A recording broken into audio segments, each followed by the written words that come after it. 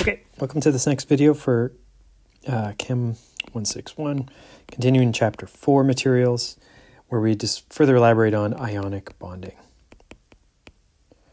Okay, so in the previous video, we introduced the idea of being able to recognize metals and nonmetals from their position in the periodic table, and how that would take us into one kind of naming set of rules versus another.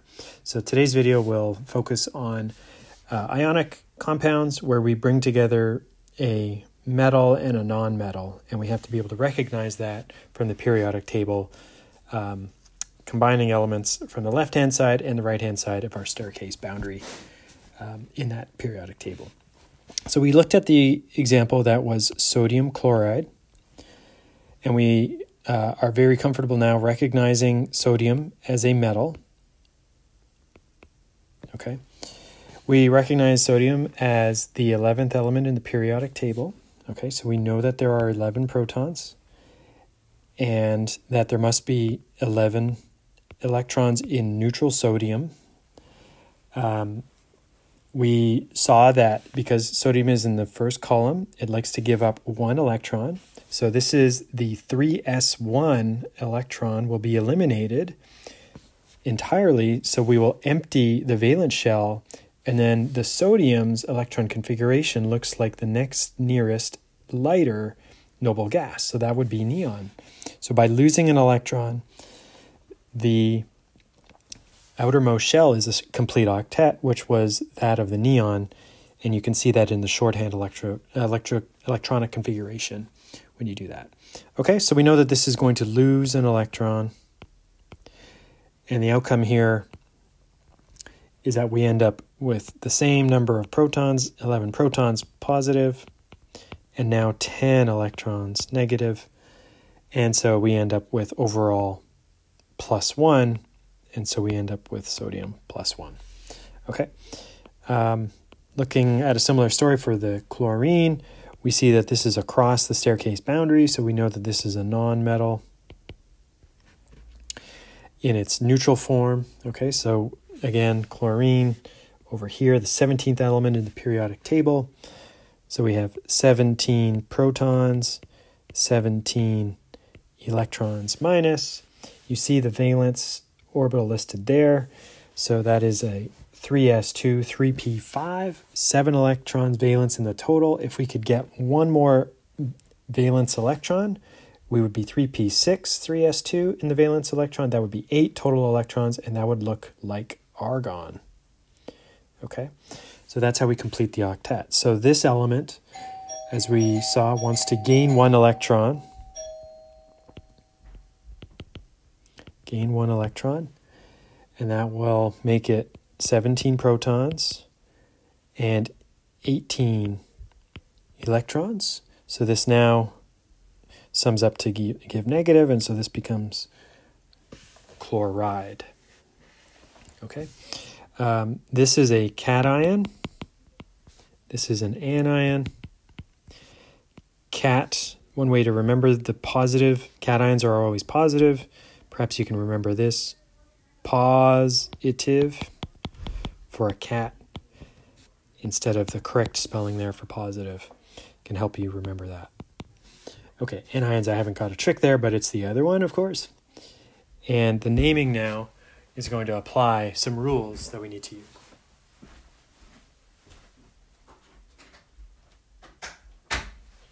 Okay, so the naming is going to start with naming the cation first, okay? So let's name this cation correctly. The name starts by naming the element. So we go name of element. Okay, so for this example, we have sodium. And then we're going to add the word ion after. So 2 words are required to name this. So this cation, Na+, is named sodium ion. Okay. Good. And now let's name the anion. Okay, so to name the anion, as we said before, we start with the name of the element, but we're going to eliminate the last sort of portion and replace it with a suffix. Okay, so we start with the name of element and add in to that one word the suffix "ide." Okay, so in our case for the chloride anion here, I'll script it above. We have Cl minus. We start with the name, so chlorine would otherwise kind of take us all the way to the neutral element. So we're going to cut off that last sort of syllable and instead replace that final piece with a suffix that is "ide." So this is the chloride ion. Okay. So some things that we also know for ionic compounds is that ionic compounds are always overall charge neutral. So to bring these together to give the formula that we see up top, we can't have overall excess charge. So we'll use subscripts to provide that balance. The subscripts reflect the population of one of these ions relative to the other to reflect that overall population to balance and establish electroneutrality. Okay, so we will balance these with subscripts. Okay, so let's put just that in writing here. So we've got that. So ionic compounds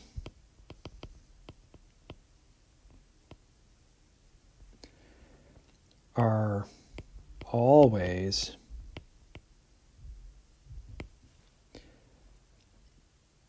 overall charge balanced, charge neutral.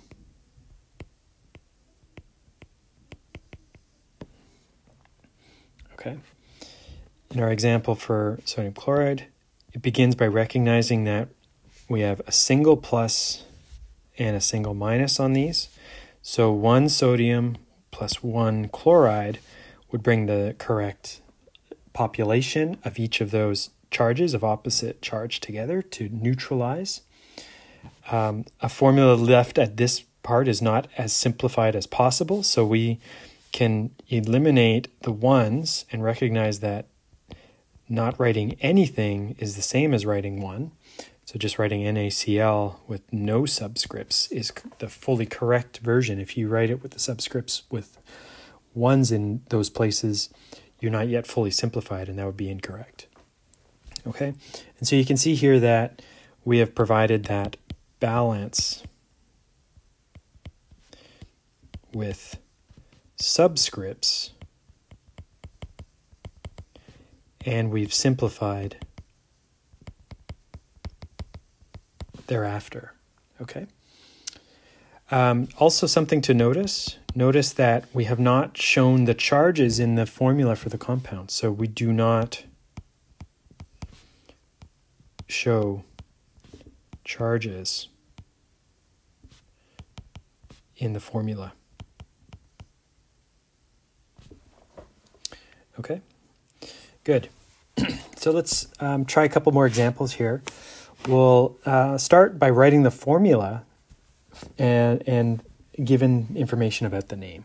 Okay, so we've just done an example here, so maybe we'll just start that so you know where we were. If we know sodium chloride for the compound name, notice we have dropped the ions from the former name. So we first named the ions, and then we drop the ions when we bring together the name of the compound. Okay, sodium chloride is the compound name.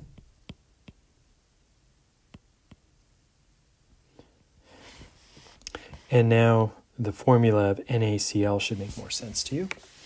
Let's look at another one. Let's look at magnesium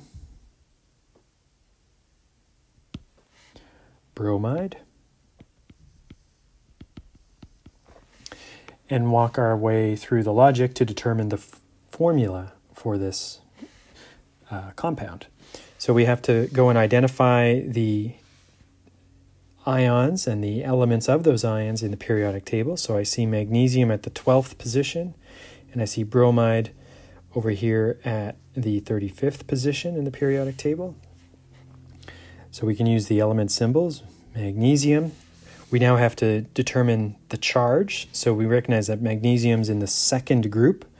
So it likes to go to that same charge level in a positive value, so 2+. Bromine, being a halogen, is in column 7. So the charge expected there is column number -8. So 7 minus 8 gives Br1 minus. And now we need to establish the formula and provide some subscripts to reflect the population. So if I had 2 bromines, that would overall neutralize the charge value of 2+ from the 1 magnesium. Okay.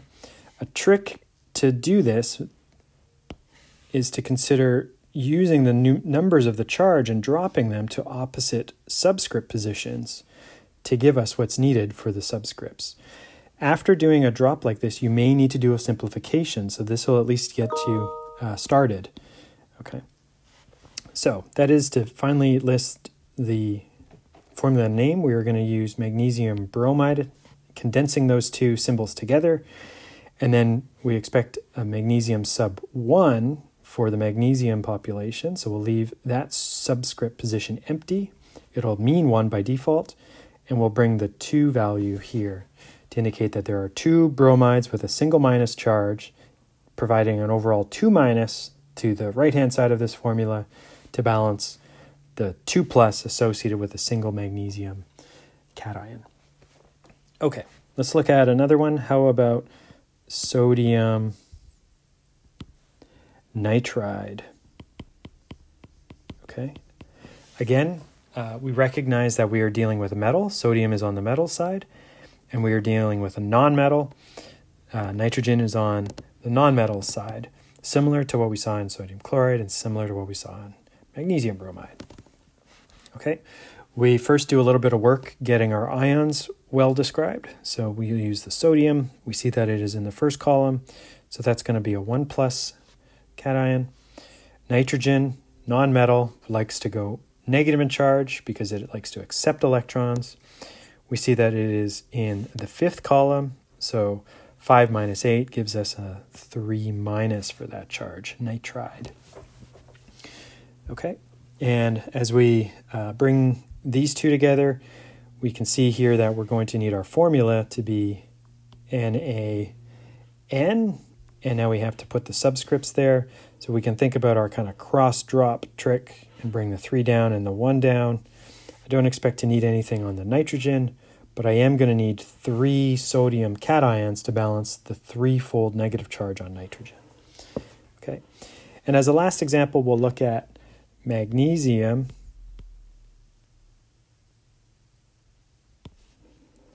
phosphide. Okay, notice our suffix of "ide" there, so it looks like we got to look for phosphorus in that case. So that's going to be the 15th element in the periodic table, and we've got to work with magnesium, which is the 12th element in the periodic table. Make a little bit of room for that here.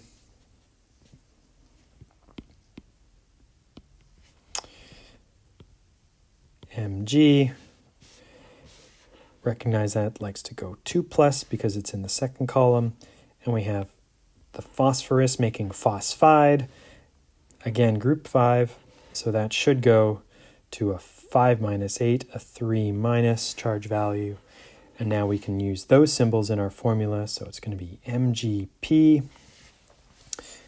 We can think about our cross-drop trick. So here's where a 2 and a 3 will populate the subscripts in both positions this time, and we can inspect our formulas and see if any further simplification is needed. No. Okay, and as a last example, we'll try calcium oxide. And if you want to pause the video at this time, maybe you can practice this one before simply watching me do it, and resume once you've had a chance to determine this formula. Okay, so the cation here, calcium, 2 plus, second column, 20th element, 2 plus charge, and we're dealing with the anion of oxygen, so oxide, so that is 2 minus. We can try and do our drop tricks. We notice that the charge values are the same, so in doing our kind of momentary drop trick here, we notice that we are not yet simplified, so we have a little bit of work to do before we report our final answer. And so in this example, we simplify this to CaO, where one of each will provide the necessary population to overall neutralize the compound. CaO is the fully correct formula, not the not the one with the subscripts of 2 in each.